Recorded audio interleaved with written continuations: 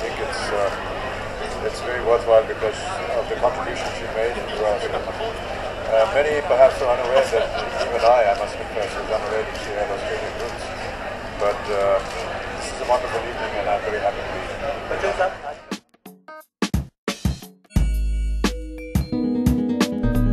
No, I've not seen Fearless Nadia, but I've always wanted to. I've seen clippings of it here and there whenever they've talked about it.